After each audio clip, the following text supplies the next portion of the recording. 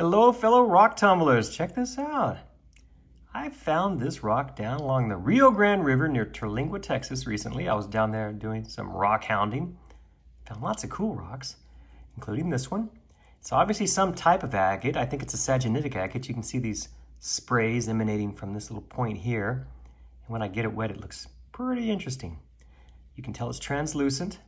It's a little small to do much with other than throw it in the tumbler and see how well will this thing tumble and polish. So let's do that. Let me get this rolling in a barrel, get it in a coarse grit, keep it rolling until it gets nice and smooth.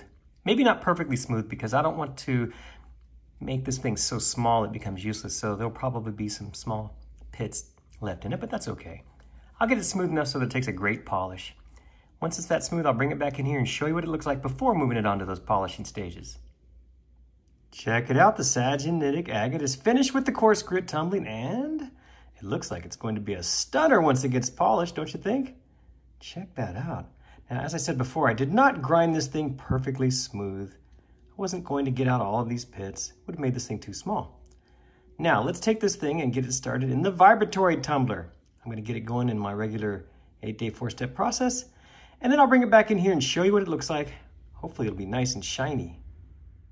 All right, rock fans, check it out. The sagenitic agate from West Texas, found out along the Rio Grande River, is all finished. What do you think? Isn't this a beauty? Look at the shine it took, and check out that pattern in there. I really like that. Wow. I just think that's so pretty. Like I said before, I didn't bother trying to tumble it perfectly smooth, knowing that it was just going to get really small. Instead, I left it like this, which I'm very glad I did because, frankly, I like that contrast between the shiny, smooth surface and those flaws. Wow, what do you think? What a beauty. So glad I found this. Thank you for watching this video. I hope you enjoyed it. Please remember to check my other videos for a lot more like this. Thanks again.